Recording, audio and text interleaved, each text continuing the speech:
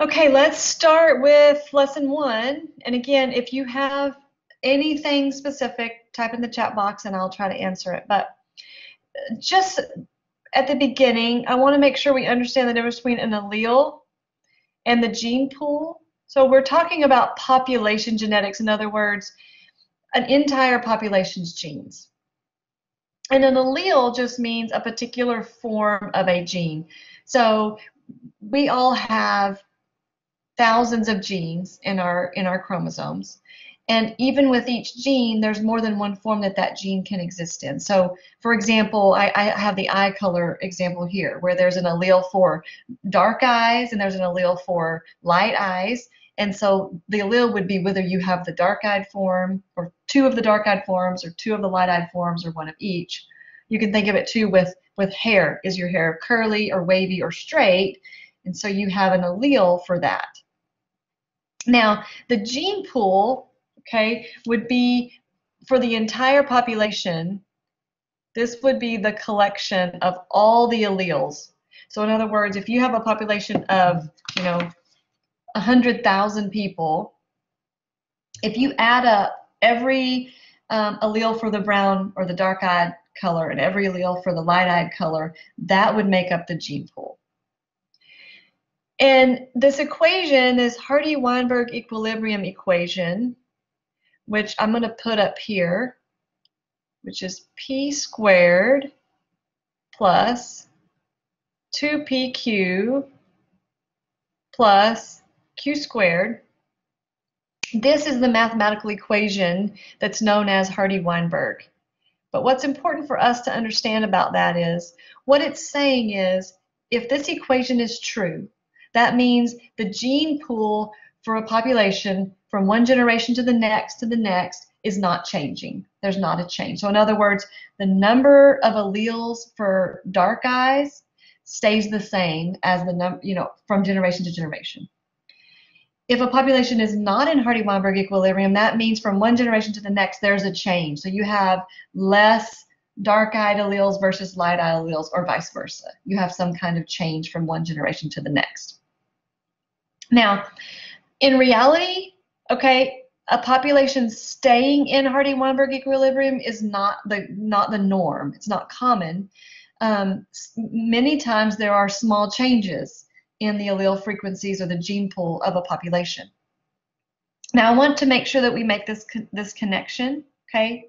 So there's this term right here, microevolution, and all that means is that there is a change in the gene pool from one generation to the next. That's all that means.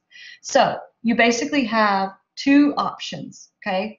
A population can either be in Hardy-Weinberg equilibrium, so there's no changes in the gene pool, or a population can be having microevolution, which means there are changes in the gene pool. So it's one or the other.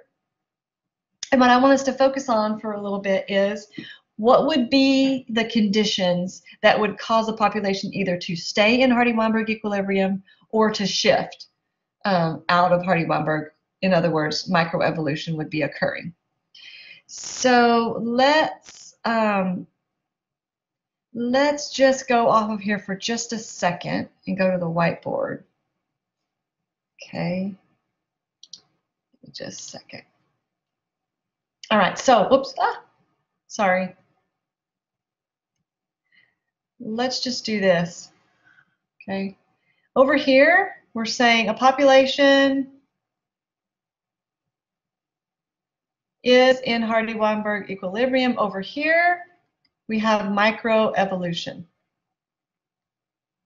Okay, so it's one or the other, and there are certain conditions that have to be true in order for a population to be in Hardy-Weinberg equilibrium. And so there's no particular order, but let's say, first of all, there can be no mutations. Okay, a mutation is just a random change in the DNA, right? It's random. Now, what I want you to know about mutations, besides the fact that it's random, okay, sometimes, okay, these mutations could be helpful. Sometimes they might be harmful. And sometimes they have no positive or negative effect. Okay, these are truly random. It's not like an organism is mutating in order to get to a certain goal. That's not how mutation happens. It's random.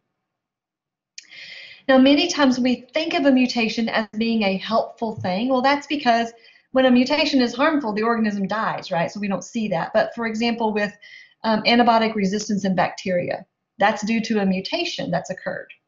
But it doesn't mean the bacteria mutated to be able to survive in antibiotics. It's just that lots of mutations were occurring. However, the ones that are surviving are the ones that were able to live in the antibiotics. So no mutations can be happening. And it's easy to see that if you have a mutation, then that's going to be new genes, right? That's going to shift the gene pool. So over here on this side of microevolution, we say, all right, if there are any mutations happening, that's new changes in the DNA, that's potentially new alleles, right? That can shift a population out of Hardy-Weinberg equilibrium. Okay, what else? What other features are we interested in? Well, here's an interesting one, okay? Random mating. So for a population to stay here in this equilibrium, for the most part, organisms are having to choose their mates randomly, not based on certain characteristics, which is not usually the way it works. So over here we say non-random mating, okay? And let's think about the animal kingdom here. Let's look at another term that's on your review sheet. Sexual dimorphism. Okay, this essentially means that the males and females look differently, right? So if you think about birds, in most of the bird species, the male bird is the pretty one, right? They're the one that get like the cardinal and the bluebird, they get the pretty coloration. The peacock, the female is like this brown, drabby looking thing. But the reason is because it's the female that's selecting the mate. The female gets to decide who the mate's going to be. So she may select the male based on a certain song that he sings, based on, the color of his feathers, based on the way he builds a nest, based on, like the bird of paradise, certain little dance that they do. So this is going to introduce microevolution, right? Changes in the gene pool because there are certain traits which are because of genes or alleles that are being selected for. It's not a random process. All right, now let's talk about natural selection, which made up a lot of the chapter. Okay, whoops, no natural selection over here for Hardy-Weinberg. And if there is natural selection, that can certainly cause microevolution or a shift of Hardy-Weinberg equilibrium. So let's talk about a little bit about natural selection. First of all, Charles Darwin, right, is the one who coined this idea or came up with this thought about the same time as another scientist named Wallace, but we typically give Darwin the credit for that. There's a few things that we have to understand about natural selection. First of all, there already has to be variation present in the population. In other words, there are already different alleles, okay, that are there, present in the population. There has to be more offspring than can survive. And but what I mean by that is there are limited resources, okay? So there are more individuals born than that habitat can support, whether it's shelter or food or something. So there's competition for these resources, okay? And so what that means is that there have to be some kind of characteristics that can be inherited, passed from one generation to the next, that give an advantage, okay? They give an advantage in some way to some organisms over others. So one of the best examples I think to use is let's talk about giraffes. So if you imagine giraffes eat leaves off of trees. So if there's a drought and all the giraffes then eat the low-hanging leaves and the drought continues, then the giraffes with the shortest necks can't reach the remaining leaves. They starve, they die. If the drought continues, the giraffes with just medium length necks die, they starve, okay? What you're left with is the giraffes with the longest necks. Those are the only ones that live long enough then to pass on their genes, or they live longer, so they pass on their genes at a greater frequency than the others who've already died. So when you look at the next generation, what does it look like? Well, the giraffes are going to have longer necks than the generation before, because the only giraffes that survived were the long-necked giraffes, and they're the only ones that passed on their genes. Now, obviously, this doesn't work if the characteristic isn't inheritable. In other words, if it's not something that you can inherit from your parents, then it's not natural selection. But I many times, the way we term this, or what people say as well, survival of the fittest, okay, that's true to a certain degree. But just surviving doesn't change the next generation, right? It's really because the genes are being passed on to a greater degree. So it's the fittest person doesn't just mean they survive, or fittest organism. It means that they pass on their more genes. Okay, so that's natural selection, and obviously if you have that happening, you're going to have a change in the gene pool. So that's going to lead to microevolution. Now I'm going to have to give us some more space here. Right?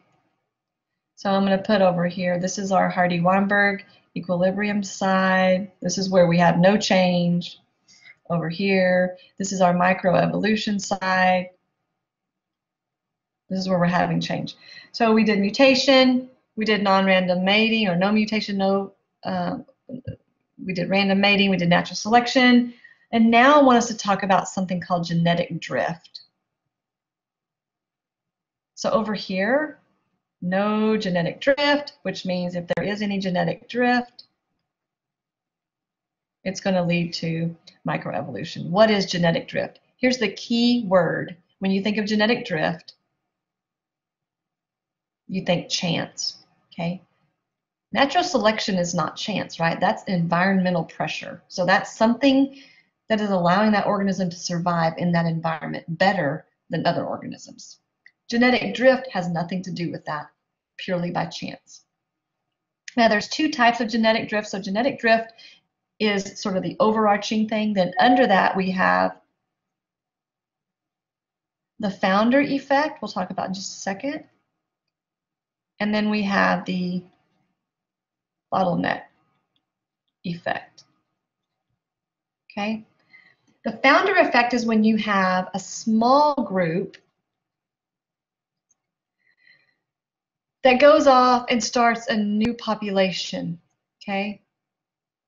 And this group is small enough that it can't possibly represent the entire alleles of the population that they came from. So in other words, you're taking a small subset of the genes or the alleles, and you're starting a new population with only those. So you've started out with much, much less diversity. The bottleneck effect is when a population actually gets reduced drastically, and in that reduction you lose a great number of alleles or genes. The difference is this is not because of natural selection, this would be by chance. So the best example I can give you for this is like a natural disaster, so like a hurricane, a tornado, something that it is not the characteristic of the animal that allowed it to survive, or the organism. It's truly by chance. So if you think about, frogs around a pond, if a tornado comes through, and before the tornado you had 50% green frogs and 50% brown frogs. Well, the tornado wiped out, 90% of the frog population. And it just so happens that the only surviving frogs are green. It's not the green color of the frog that allowed it to survive, right? It's just by chance that those are the ones that survived. But now we have a population with much less diversity, only represents a small percentage of the alleles of the original population. So that's genetic drift. And let me see, I have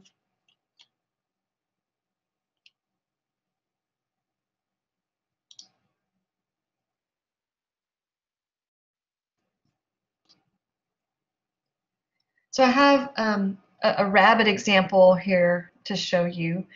And so at the top, we see we have, more brown rabbits than we have some white rabbits. If in the next generation we only have brown rabbits that are able to reproduce, okay, now we've reduced it. Well, this generation, if all we have are these two remaining so that they can reproduce, now we have only brown. So we have only a fraction of those represented. So this bottle with all the different colored marbles in it would represent all of the diversity in a population, in a large population.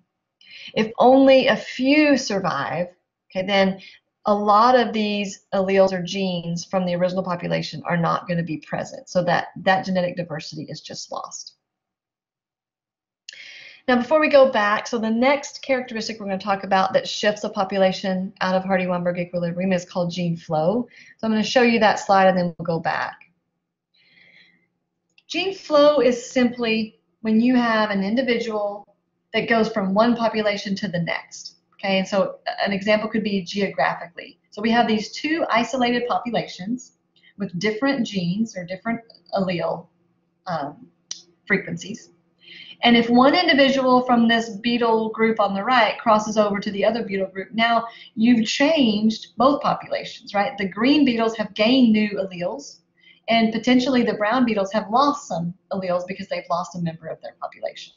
So if gene flow is occurring, that leads to microevolution or takes a population out of Hardy-Weinberg equilibrium.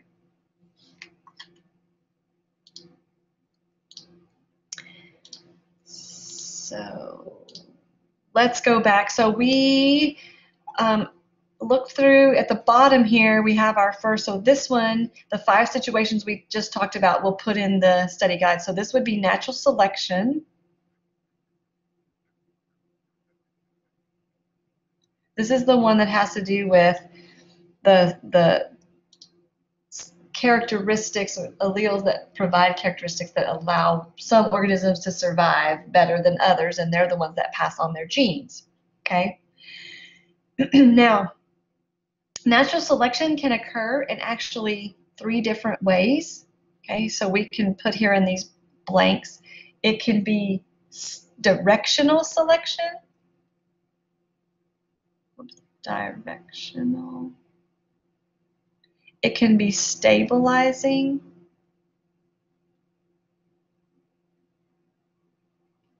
And it can be disruptive.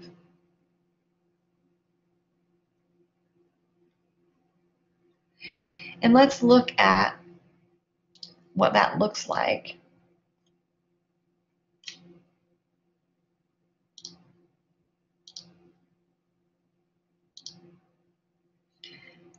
So here's some examples of the 3.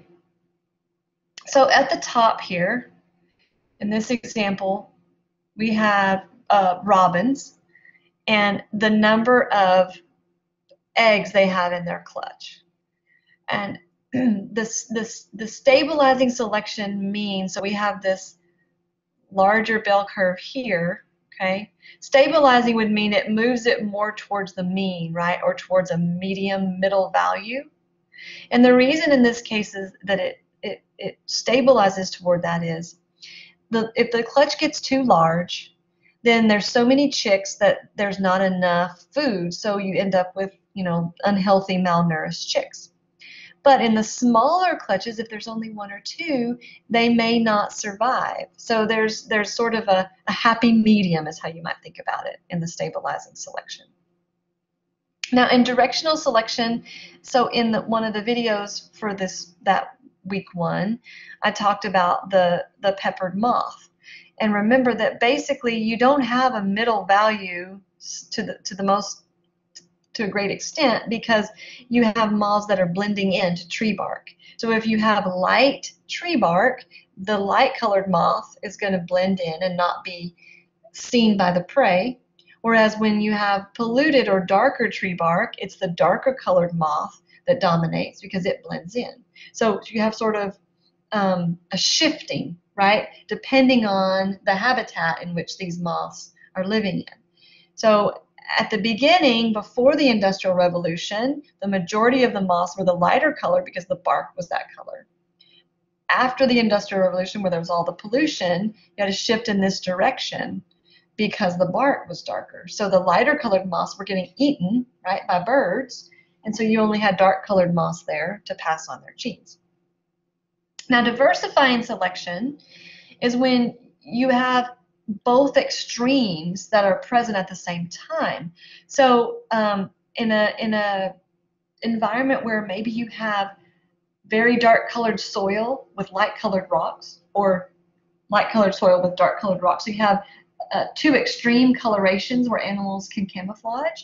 So you have some that are camouflaged by the darker colored parts of the ecosystem and some that are camouflaged by the lighter color. So that's why you would have both extremes, but yet this middle phenotype, the sort of in between, really sticks out no matter what. In the dark area and the light area, it's visible and then therefore gets acted on by prey. Again, if you just joined, if you have any questions, put them in the chat box and I'll be glad to make sure that I answer these as we go along. All right, number 2, this one is mutation. So these are, the key is they're random, right? And they may be beneficial, they may be harmful, or they may be neither. These are just random. Either way, it's leading a population out of Hardy-Weinberg equilibrium. This is genetic drift that we just talked about, the founder effect. And if you watched the video for the week, for this particular week, I talk about with the founder effect, the Amish population in Pennsylvania, and how, you know, there was a few people that came and started that population, and for the most part they don't have a lot of new genes that come in, and so they have a higher concentration of certain alleles because of that founder effect. Okay, let's see. It looks like somebody has a question, maybe.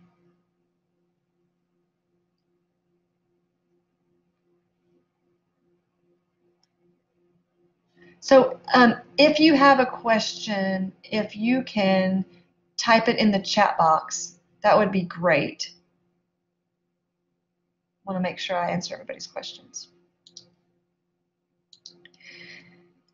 Okay, so now we move on to number 4. That was the gene flow. Whoops. Let's fill in this blank. Bottleneck. A natural disaster severely reduces a population. And this would be gene flow.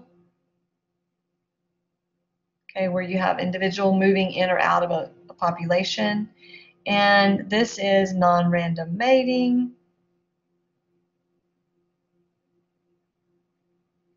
So this is where organisms are choosing to mate based on a particular characteristic. So sexual selection, you know, that's like we talked about, based on their song, if it's a bird, or the nest that they build. Now, there's another side to that. That was sort of the one organism's choice. There's another side to that where the males will actually fight, right, for the ability to mate with the females. So think about, you know, deer or elk or rams or horses, those kind of organisms. Sexual dimorphism is just referring to the fact that the males and females have different physical characteristics. So like the birds, the bluebird, the male is blue and the female is brown. Okay, we have 2 terms here that mean the development of a new species. And the difference that I want you to know about this is that one of them occurs based on geographic separation, and one, it is not geographic. Okay, so allopatric, right? There's a geographic separation, and then over time, you've created 2 separate species that no longer are the same, either based on their habitat or their food source, or something has caused microevolution to occur to the point where they're no longer exactly the same species. Sympatric, it doesn't have specifically to do with a geographic change. So the book, an example that your book talks about is some fish that live in a particular lake, and that they essentially live in different layers or different depths of the lake, which has caused them to be separate species. So they don't interbreed any longer. They have different types of prey that they feed on. So they have developed a difference even without a geographic separation. Okay, homologous structures and analogous structures. Homologous sort of means the same, right? So this would mean common or similar.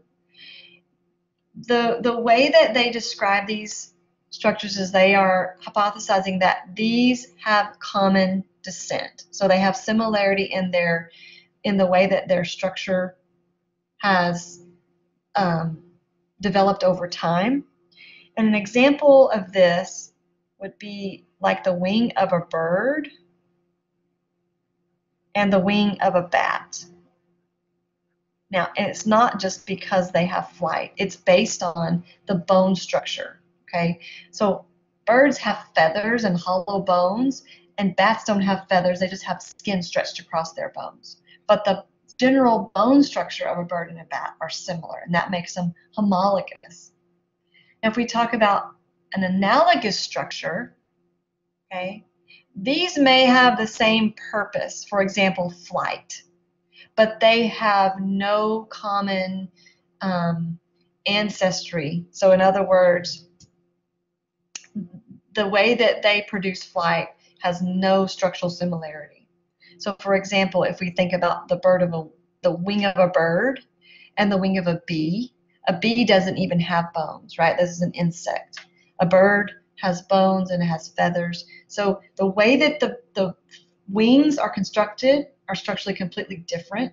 However, they both do allow for flight. And this last term, maximum parsimony, in trying to explain relationships of organisms, what they're saying is they are hypothesizing that the events occurred in the most obvious way or more straightforward way, more simplest way. It would be like if I told you, well, I'm going to drive to the grocery store. So I would take the paved road versus some off-road, trip that would be unexpected. That's sort of what maximum parsimony means. And that takes care of study guide 1. So let's move on to study guide 2. And we'll go through, we may look at some figures as we go. Again, if you have questions, just let me know. So we talk some about viruses and a couple key things. First of all, viruses are not living, right? We know that all living things have to be made of cells, and because viruses do not have a cell, they're smaller than that, we don't consider them living. They have certain things that are necessary, so they have to have some kind of nucleic acid, or that is their genetic material. DNA can be the nucleic acid, or RNA, either way. It can be double-stranded or it can be single-stranded. So there are different types of viruses with all these different types of genetic material. They all, though, have some kind of this cover around them that's made of protein called a capsid. And then some viruses will have an envelope, but they're not required to.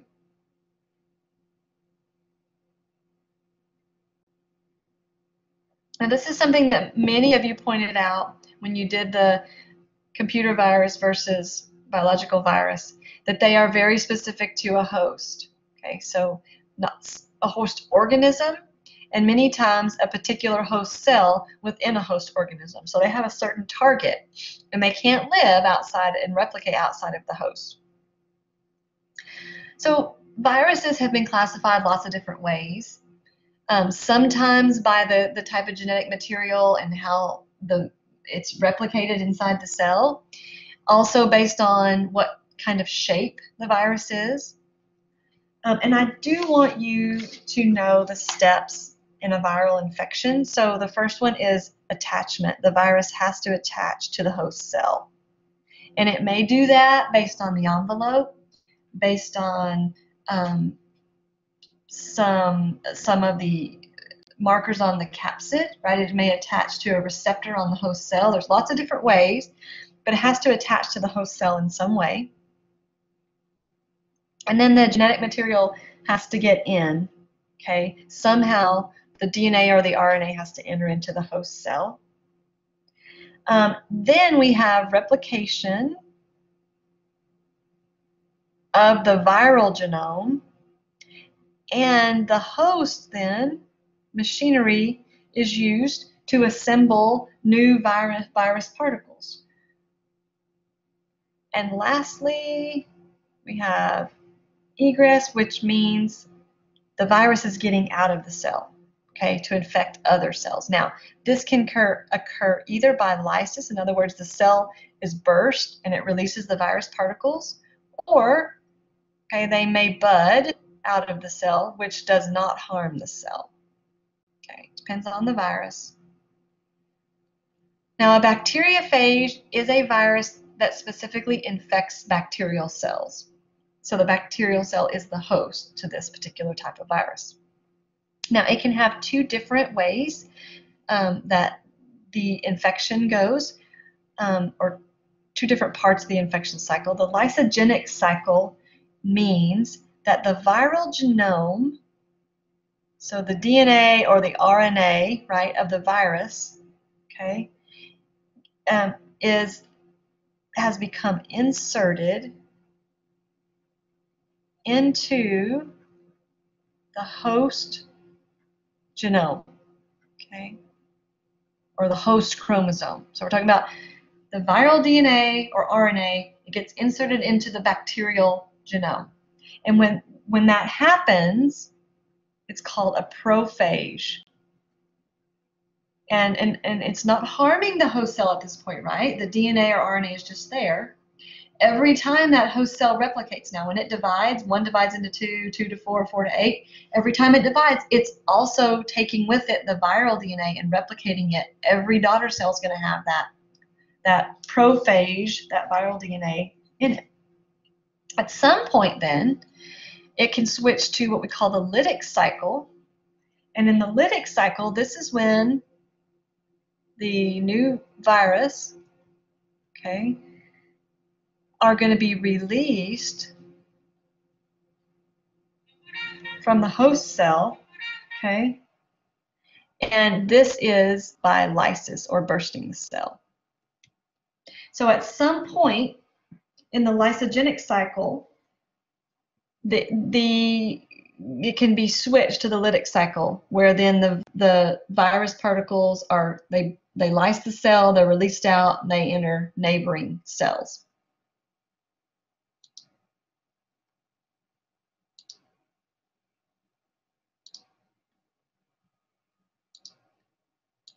Okay. Moving right along now, lysogenic and lytic cycle, they for the most part refer to bacteriophages, viruses that infect bacterial cells. But animal cells, they also have, they're not always just disruptive. So we're called it the lysogenic cycle in the bacteriophage. We can call animal viruses can be called latent, or they can be in latency. I don't know what happened there. And that's the same thing, where they're sort of dormant, right? They're not bursting the cell, they're not actively harming the host at that particular stage. Now let's talk for just a second, let me get that off of there, about animal viruses and the different ways that they can cause problems for us and other animals. So we can have acute disease, we can have a chronic infection, or we can have an infection where we have intermittent symptoms. So I want us to talk about that and give some examples. So let's talk about an acute disease. Okay, we are in the height of a really bad flu season, okay, and there's also always colds this time of year. So a cold or the flu would be an example of an acute disease. So what is an acute disease? It's when you have this infection lasts a short period, right? And the symptoms sort of get worse and worse and worse and worse until your immune system defeats it and then you're better. So it's a short period with pretty increasingly worse symptoms. So a cold and flu would be that. Now, what about a chronic infection? Okay, chronic infection, chronic meaning this is a long-term infection, okay? But we have a really low level of symptoms occurring. May not even be noticeable for many, many years. So as far as our human viruses go, hepatitis C is probably a really good example of that. And hepatitis C, the virus, what it attacks is the liver. So it may be for years doing low levels of damage to the liver where the person who's infected is unaware. And because of what's going on in the liver and the virus, it's an oncogenic virus, meaning it can cause cancer. So eventually it can lead to liver cancer if left untreated. Intermittent infection would be when it sort of comes and goes, okay? So the best examples of this would be cold sores, right? Herpes simplex virus, okay, or the venereal disease, either one. Either one is the same way. You have the virus forever, you never get rid of it, but it comes and goes. Okay, it can go in latency where it doesn't do anything, and then it can cause lesions again. The other example of an intermittent virus that I want you to know about is chickenpox. So let's say that you got chickenpox as a child. So you had a period, right, where you had all the spots and it itched and everything. Well, then you got over the chickenpox. But the virus is still there living in your nervous tissue. It's not gone. And at some point, some people will actually have a recurrence of chickenpox because the virus is there. But many times what happens is later in life, the same virus will cause shingles. Okay, it's just a recurrence of that virus, and it presents itself a little bit different way, but it's the same initial virus. So how do we deal with viruses? Vaccines is one method, and what's going to go in this blank right here? Antiviral drugs, which are a fairly new thing for pharmaceuticals. Okay. Vaccines are our best method for controlling viruses. Now let's talk about what is an attenuated vaccine, what are the benefits of a live and a dead vaccine. So an attenuated vaccine just means that the virus has been weakened in some way. So it's not the potently infectious virus that it is naturally. So many times what they do is when they're growing up the virus for the vaccine, they grow it up in conditions that are different from what it would be inside of our body. Temperature's wrong, the host cell is wrong. Okay, so they cause the virus to adapt to this new condition. Therefore, when we go get the shot, the virus just doesn't grow very well in our body. And so it gives our immune system an opportunity to take over, recognize it, get rid of it. And then when we actually see the true, so let's say flu, then our immune system's already ready to attack that flu virus. Now, obviously a dead vaccine is going to be safer because it has no way to become infectious, it's dead. Whereas a live vaccine does have a potential, right? So an attenuated vaccine is still live, it's just attenuated, right? It's weakened. But the live vaccine is a much more effective vaccine. Now, when I ask what is the danger of using a live vaccine, well, remember, the attenuated means that it's weakened. It does have a potential to do what we call a back mutation. In other words, mutates back to its more virulent, more infectious form. And there was a case recently where that happened in Nigeria it was 2007, when they were vaccinating for polio, and they actually had an epidemic of a polio outbreak because of this back mutation of this polio in the vaccine. Now, I want to make sure I'm clear. I'm not telling you not to get your vaccines. I'm up to date on all mine. My kids get all their vaccines, so I'm not an anti-vaxxer, so I don't want to promote that. I'm just telling you the difference between live and dead vaccines. Now, flu shot, okay? It wasn't very good this year, right? Wasn't very good last year. Some years it's better than others. Why is it that I can't go get a flu shot this year and I never have to get one again?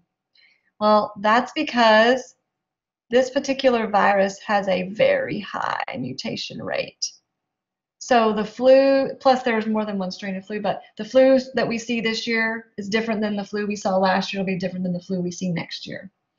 And so when they're designing the flu shot, they literally have to get together, these people who study the flu and diseases, and they decide which strain do we think we're going to see as the worst one this coming year. And it's an educated guess, right? But there's still guesswork involved. And so sometimes it just doesn't cooperate like they thought it would.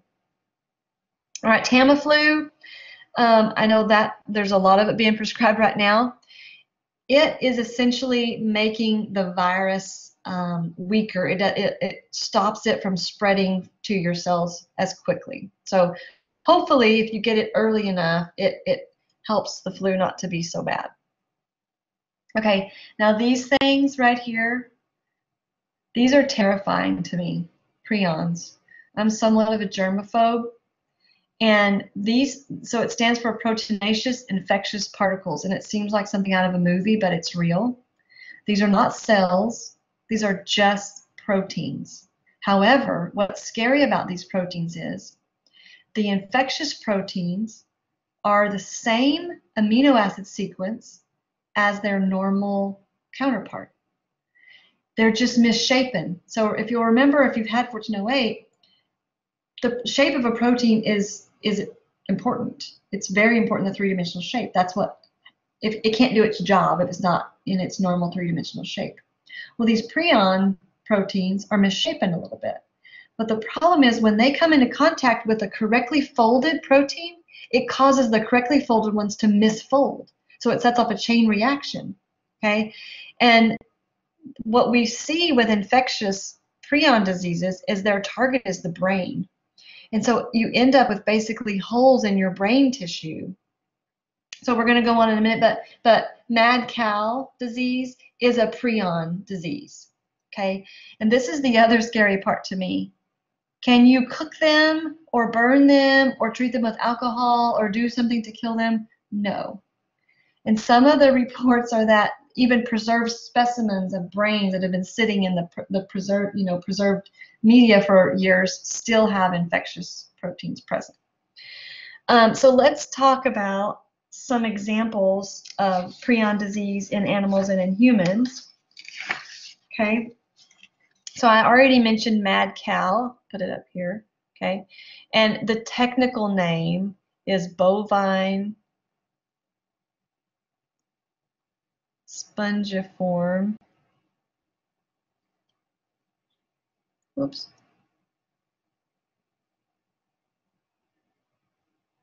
Encephalopathy. Okay, BSE. And this is what we would call mad cow disease. And you know the symptoms, right? They start to act mad. Okay.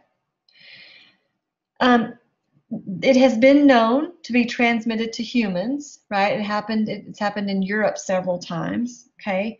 And the disease in humans is called Crutchfield-Jacobs disease, okay? Same thing, it causes holes in the brain tissue, okay? There's not a cure for this. Now, there are other diseases in sheep. There is one called scrapie. And there is another human disease called Kuru, which back in about the 70s, there was an epidemic of this in a particular village. And what was happening, the people in this village practiced cannibalism of dead people. And by eating the brain tissue, right, they were just infecting themselves with this prion. So fun things to talk about, right? Another example, So are all of these on the test? I want you to know generally what a prion disease is. Let me think. Be able to recognize BSE and Crutchfield-Jacobs. I think that's probably good enough. Those two main diseases. Okay, sure. Viroids then are other just little particles. Okay, these aren't cells, it's essentially just pieces of RNA that become infectious, they're pathogenic.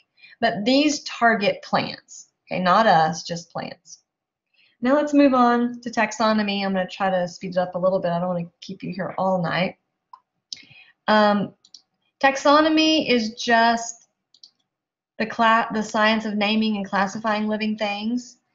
And if we start out and we say, all right, the biggest division, if we take everything living and we divide it the first time, then it would be into 3 domains. And so the 3 domains are eukarya, which are made of eukaryotic cells, archaea, and bacteria. Okay, now these are this is the only domain that has eukaryotic cells. Archaea and bacteria both have prokaryotic cells. Okay, how do you know the difference between the two? Archaea, these are extremophiles.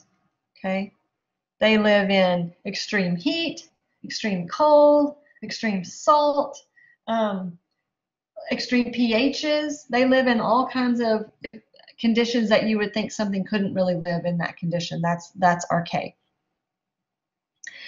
Now let's look, and each of these domains then is going to be further divided right into smaller and smaller and smaller categories.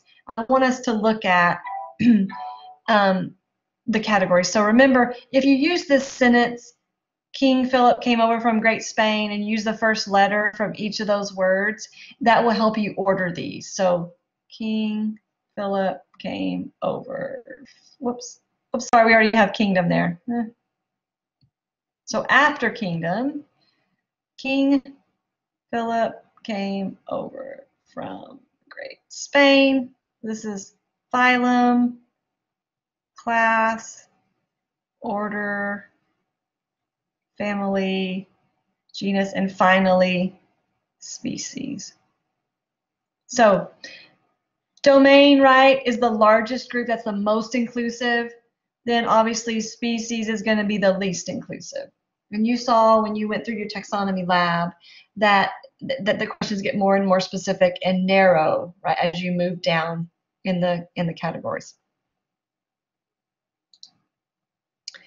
Scientific names are always 2-part names. Okay, it's called a binomial,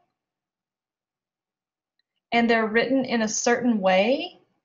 So I ask you here, this Marmota monax, how would you write that? Okay, well, you capitalize the first letter of the first word. The second word, however, is not capitalized.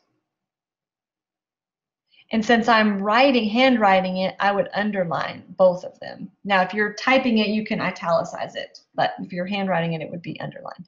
So the first word, this is the genus, right? And then the second word is called the specific epithet, is what it's called. Together, this is the scientific name for a species. All right, phylogenetics. The goal of phylogenetics is to show specifically evolutionary relationships between organisms. So let's fill these in. A phylogenetic tree is made up of clades and is called a cladogram or a cladogram. And a clade is going to include an organism and all the ancestors. Oops. Okay. A shared ancestral character is found in all the members of the group, whereas a shared, derived. My Wacom pen doesn't interact with this too well, so my writing's really not that bad. Is found in only some members of the group. So we already talked a little bit about maximum parsimony, right? Everything occurs in the most obvious and simplest way.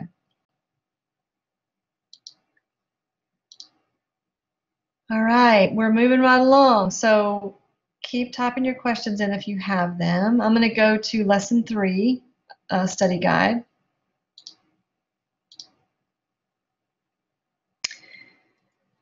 And we're talking in lesson 3 about prokaryotes. So here's the thing, prokaryotes, I don't know that I talked about this yet.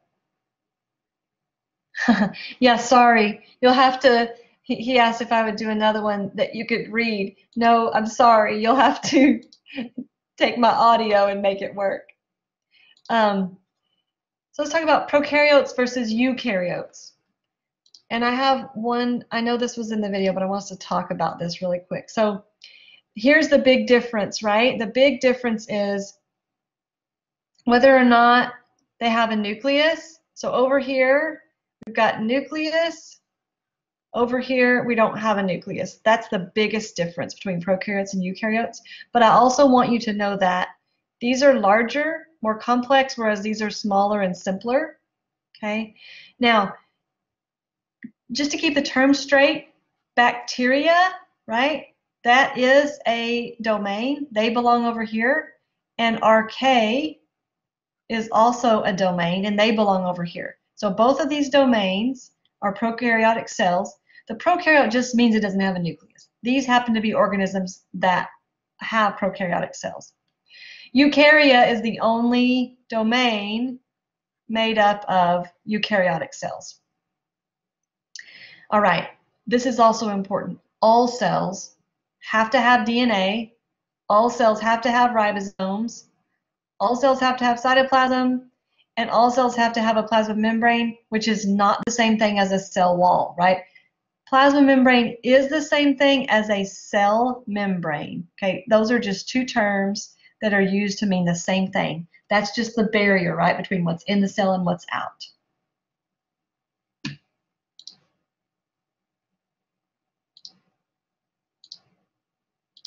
Okay, so let's fill this in now.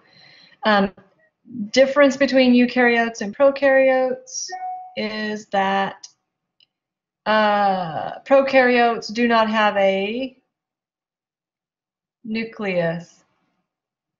Okay. Prokaryotes do have DNA though, right? We just said all cells have DNA or genetic material.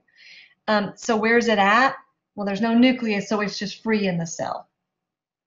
Okay. Also, prokaryotes, they have a circular chromosome. We have linear chromosomes, right? We know they look like X's, but prokaryotes have a circular chromosome. Okay, so let's see if we can name these.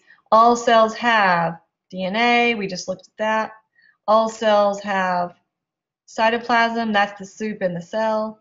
All cells have a plasma or cell membrane. I'm going to do it like that. And all cells have ribosomes.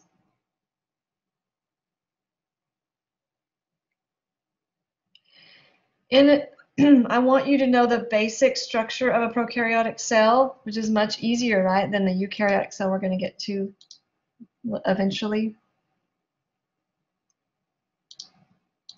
So what does that mean if I tell you I want you to know the basic parts? Okay, I want you to know that the DNA, which is a circular chromosome, remember it's not a nucleus, they call it a nucleoid. That just means that's where the DNA is. There's no membrane around it, it's just the DNA that's in the cell. The cytoplasm is all the soup, right? Then there is a plasma membrane represented with the green layer. All prokaryotic cells have a cell wall, okay? Not the same as a plasma membrane, they have a cell wall. And bacterial cells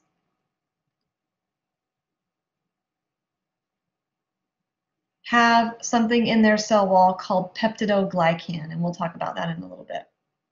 What else? Some can have a flagella. for movement. They don't all have to have it. These little round things are the ribosomes. What do I need to know about that? Well, they need those because that's what makes the protein for the cell. And then these pili, okay, they can be used for attachment to surfaces or attachment to other bacterial cells, and they can actually, as we'll see in a little bit, transfer genetic material across the pili.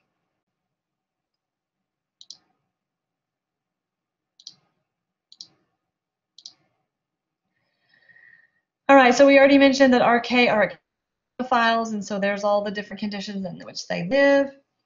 You need to know the basic morphologies or shapes. Okay, so coccus, these are the spheres, right? They're just little circles, and they can grow in chains. They can grow in clusters.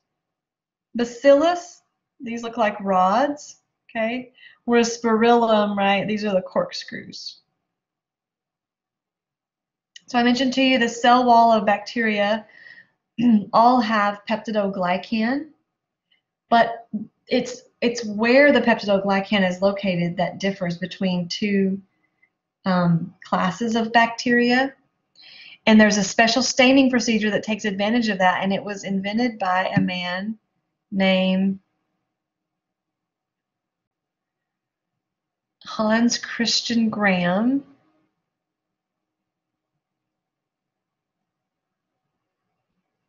Okay, let me answer a question super quick. Let me see what this question is. You need to know the functions of the structures. So, like the flagella, yeah, know that it's for movement, and the pili for attachment and to transfer DNA. And that's about it. That's about it on the structures that you need to know.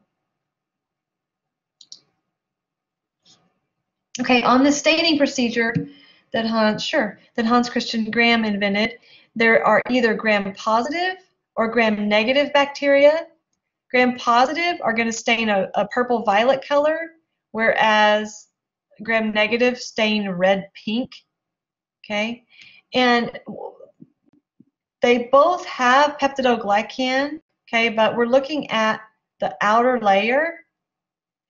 And in gram-positive bacteria, they have this really thick layer of peptidoglycan on the outside, whereas gram-negative, they have a thin layer of peptidoglycan, and then outside of that, they have a different layer. It's called lipopolysaccharide, and you don't need to know that. You just need to know that there's a little bit difference chemically in where that peptidoglycan is. So it just causes, there's two different stains. There's a purple stain and a pink stain.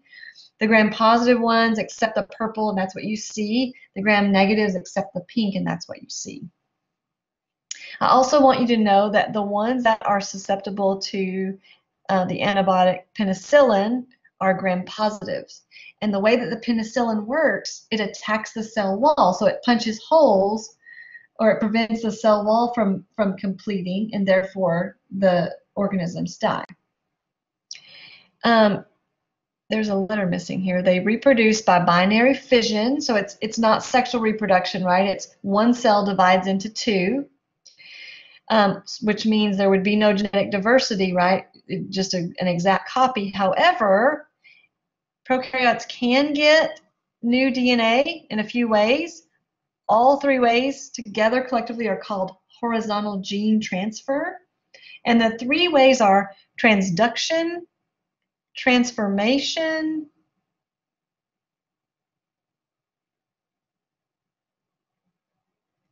and conjugation.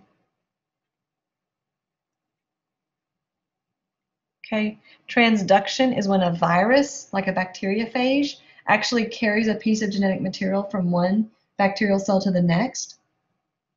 Transformation is when the bacterial cell, actually there's DNA in the environment in which it's growing, and it takes the DNA up through its cell wall and plasma membrane.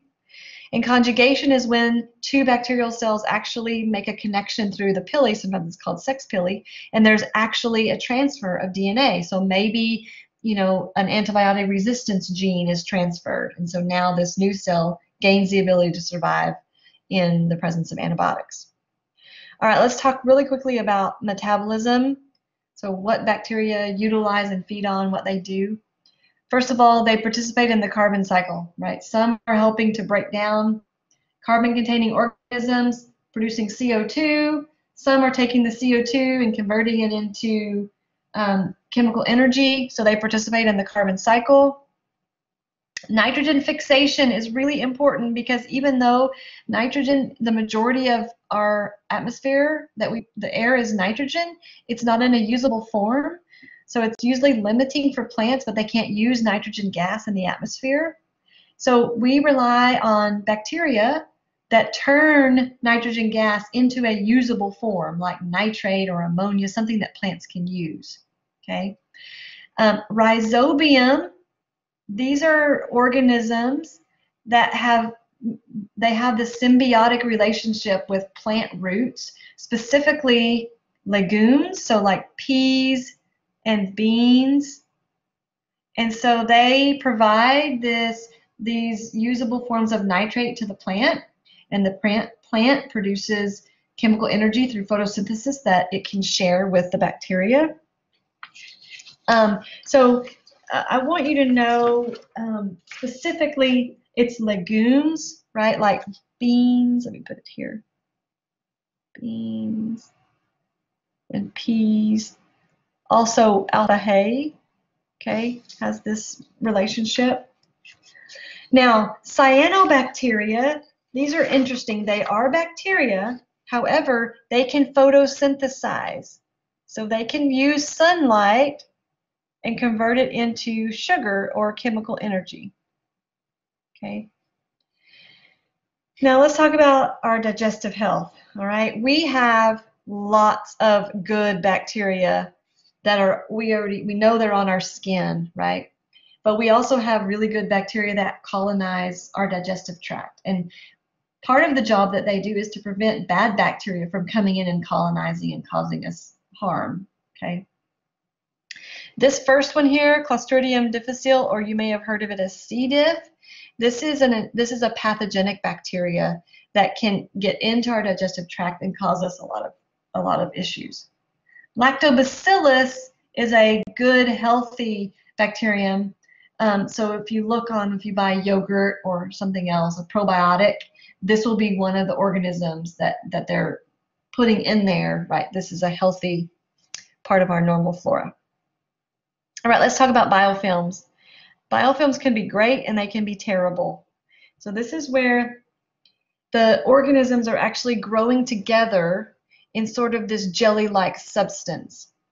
So dental plaque, right, that you get on your teeth, that's a biofilm. So that's bad. We don't like that. However, these biofilms can be used, for example, in a wastewater treatment plant to start breaking down some of the waste in our sewage. In remediation, like oil spill, things like that, biofilms can be helpful. However, this is a cause for a lot of the hospital-acquired infections because equipment, the normal sanitation procedures, it's hard to kill these biofilms once that they're established. So that's sort of the good and bad of biofilms.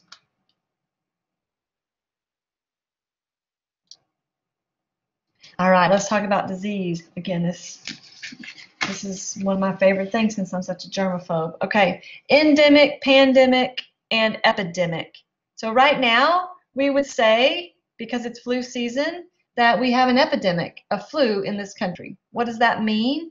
Okay, well, epidemic means essentially that you have a somewhat localized, and that's all relative, right? Oops. Outbreak, okay? So for a great example, we usually have an epidemic of flu, right, each year. Now, there have been times throughout history where it's been larger than an epidemic.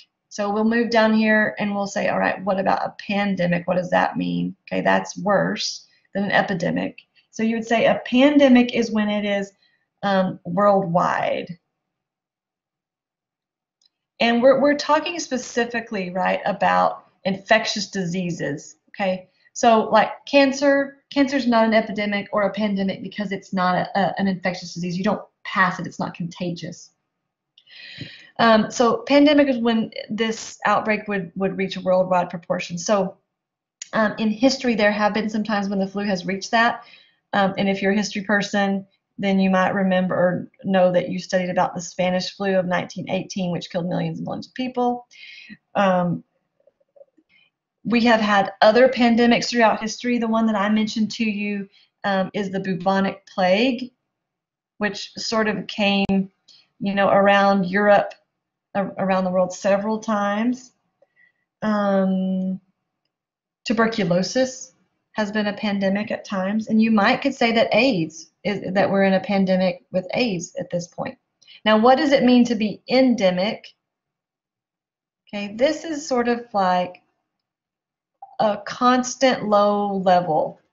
So an example of that would be parts of Africa where there's always a certain amount of malaria present, right? You don't get these huge outbreaks, but you just always have this low level around. All right, bubonic plague, what causes this? All right, this is caused by a bacteria. I'm going to try to write it where you can read it. If not, you have to look in the notes. It's Yersinia pestis. Okay.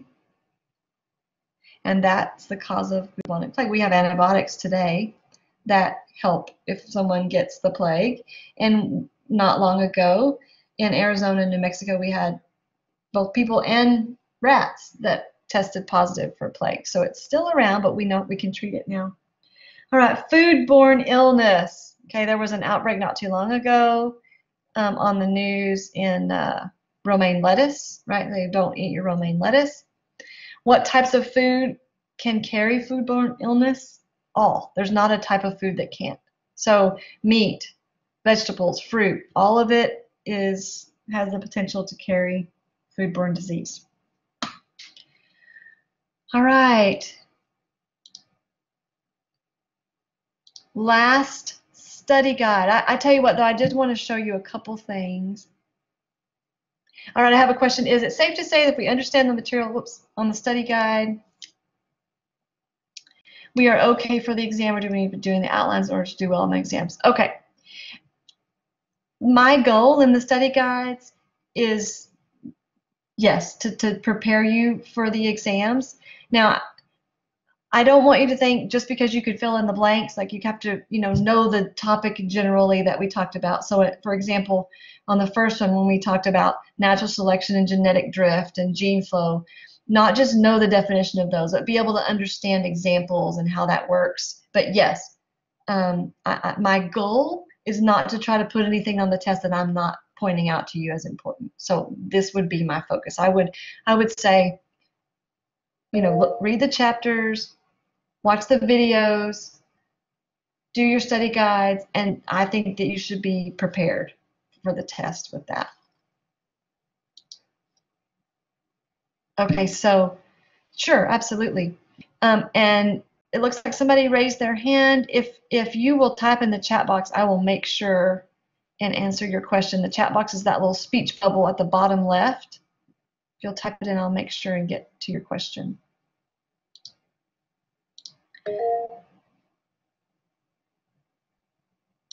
All right. Last one. Lesson 4 study guide. Okay.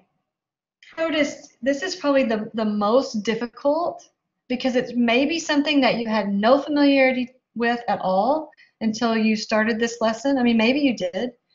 And these are harder to keep straight because this last lesson we looked at, those were bacteria, right? We have some exposure to bacteria. We know that they make us sick, and we also know they're in probiotics. We know they're single-celled prokaryotic organisms, tiny, microscopic. Protists, okay, are eukaryotic. They have a nucleus. So they belong in the same domain as us and plants and fungi, okay? So domain eukarya has 4 kingdoms, okay?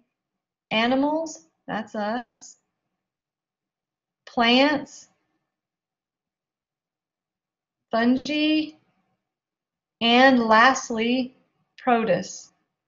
All of these have nuclei. All of these are eukaryotic celled organisms. Here's the deal with protists. If it's not an animal, and it's not a plant, and it's not a fungus, and it has a nucleus, it gets put in this category, which means there's a lot of diversity, okay, with protists. There are many that are single-celled microscopic organisms, but there are some that are multicellular. So the way that I want you to look at protists, even though, of course, in biology there's exceptions to all rules, right? But I want you to look at these in these general categories. For this class, I think this is plenty. All right, first of all, we're going to say we have three basic groups of protists. We have plant-like protists, we have animal-like protists, and we have fungi-like protists. Now, they're not plants, they're not animals, they're not fungi. If they were, they would go in those kingdoms. But based on their characteristics, we're associating them with those types of organisms. So why would I say plant-like? Well, they have the ability to do photosynthesis. So they are photo, meaning light, auto, meaning self, right? Troph. So they can make their own food with sunlight, just like a plant can. And they don't get enough credit.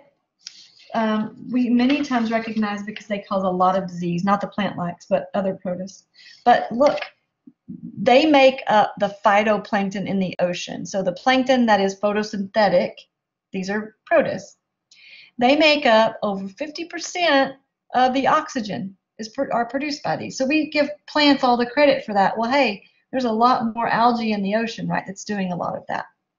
So algae are what I'm referring to as the plant-like protist. So now you know an algae is not a plant, right? It's not a bacteria, it's a protist.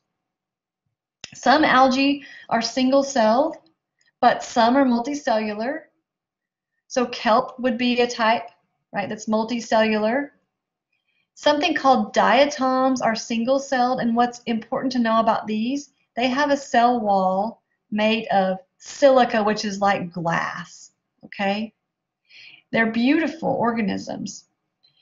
The leftover cell walls of these are essentially what is, if you go to the store and you buy diatomaceous earth for your garden or for your pool filter, it's the leftover skeletons, right, the cell walls of these diatoms. And industrially, they're used in reflective paint, in abrasive cleansers. Okay, we use them for a lot of things. And I've got to show you, because if some of you haven't seen them, they really are beautiful. And I want you to be able to recognize them. So here we go. Okay, so on the left, these look like beads or something you'd buy at the hobby store, but they're not. These are these actual diatom organisms. Okay, these are part of phytoplankton. And while I have this up, on the right, the dinoflagellates, these are also algae. These are photosynthetic organisms, part of the plankton. However, they can have an overbloom, right, and cause what we call red tide, like you see in this picture, which can be harmful to fish and other marine life. All right, so we'll fill in here red tide, dinoflagellates cause red tide. So these are the plant-like protists, and I call them plant-like because they photosynthesize. Now we're going to move on to the animal-like protists. They have their own special name. So they're protists, but within the protist kingdom, these animal-like ones are called protozoans. Okay, when you think of protozoans, you can think this. They are pathogenic, okay, a lot of them. They cause more disease than any other group of organisms. Why do I say animal-like? Well, for one thing, they're heterotrophic, meaning they have to ingest their food. They don't make their own food. And we're going to look at them. There's 4 protozoans, or 4 types of protozoans, and we're looking at the different types based on how they move, their motility. So the first, and the week you're on, right, for last, I haven't done it yet, the paramecium, which is mentioned here, is one of the organisms that you're going to view, and it's a ciliate, which means it has these tiny little hair structures all around it called cilia. And the cilia then allow it to move by beating the little cilia all at the same time. Now the next group are called amoebas, and these move by something called pseudopodia. And if you've ever seen those old movies, horror movies about the blob, okay, that's what these remind. So they have these extensions, they sort of look like a blob. Each of these extensions is called a pseudopod. But what happens is it sort of will ooze this pseudopod out, right? And then it'll come back in and it'll ooze this one out and in. And that's how, number one, that's how it moves. And number two, that's how it can sort of surround prey, right? And take it in, just phagocytize it in. It's called phagocytosis when it takes in the prey.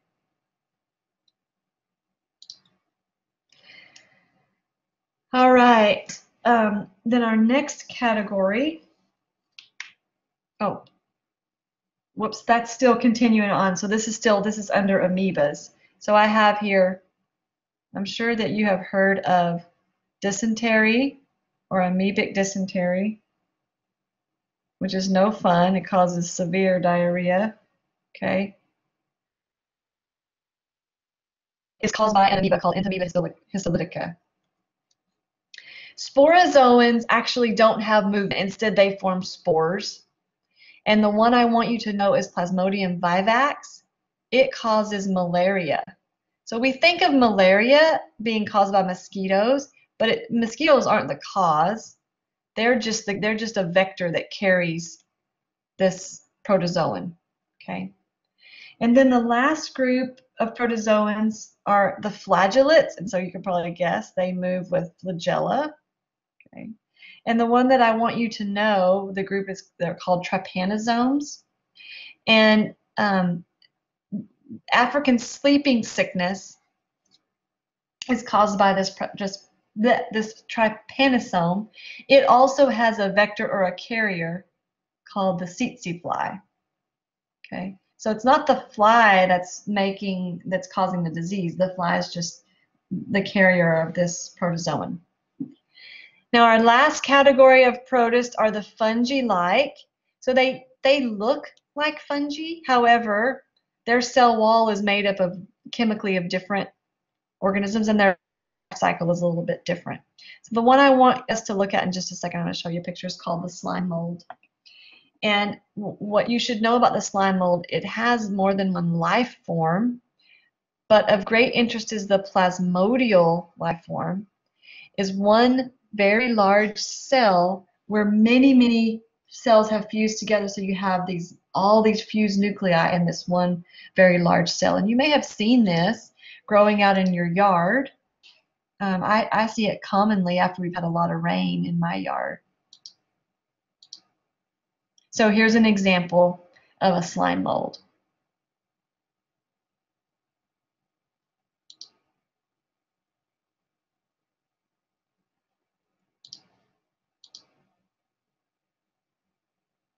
Okay, now that, I believe, is the end of the study guides. There's a couple that I realized that I didn't show to you. So the first one, if I want us to back up, when we were talking about the gram stain with bacteria, and I said there's gram-positive and gram-negative bacteria, and this staining procedure was invented by a man named Hans Christian Gram. This is him, okay? And you can see I want to show you this because there's obviously gram-positive. The purple are the gram-positive bacteria, and the pinkish red are the gram-negative bacteria. So this is the difference in the staining procedure. But what I also want you to see is the purple, these are coccus, right? Round spherical bacteria. Whereas the pink or the red, these are bacillus, or the rod-shaped bacteria. So we have gram-positive coccus and gram-negative bacillus represented in this particular figure.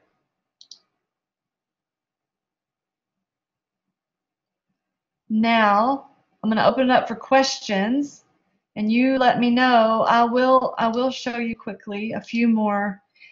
So this is the paramecium. This is part of what you'll look at in your lab this week. And if you look really closely, you can see around the edge all of the little cilia on the outside of the paramecium.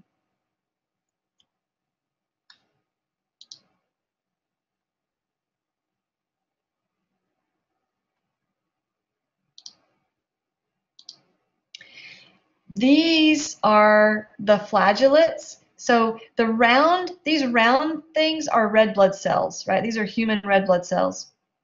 These guys are the protist or the protozoan, and this is the little tail, the flagellated tail in which they move by. So this is the organism that causes African sleeping sickness that is carried by the tsetse fly.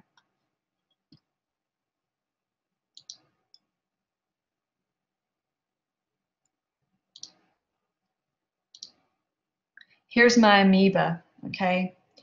And so now you can see these are nucleated, right? These are eukaryotic cells, these protists. Here's the nucleus. You can see it stains darker in the middle of the cell. So this is the pseudopod, right, that moves out and then it'll come back in and this one will move out, okay? They can surround, come together to surround a prey right here and take it in. And I believe that is what I have. Okay, here's again, these are red blood cells. These right here, they've been stained a little bit. This and this are the Sporozoa and Plasmodium vivax. This is what causes malaria.